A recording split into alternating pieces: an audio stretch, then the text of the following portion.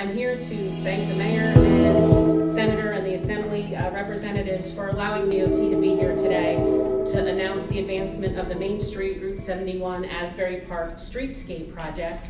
It's amazing what Asbury Park has been doing. It's just incredible what you've been doing for your residents, and I'm so excited that we're able to continue to help you do more. I think one of the most important things is our residents seeing taxpayers' dollars going to work for them. That's the most important thing. You're going to install 20 benches, 112 bike racks along Main Street and Deal Lake Drive at all bus stops facing Deal Lake. Installation of 116 street trees along Main Street and Route 71. Asbury Park is just such an amazing, beautiful, thriving community that will continue to get better, and we couldn't ask for a better team of people to work on it. I mean, as someone who's grown up in this area, to see the rise and fall and the rise again of Asbury Park, it's great to have a small part of making that happen.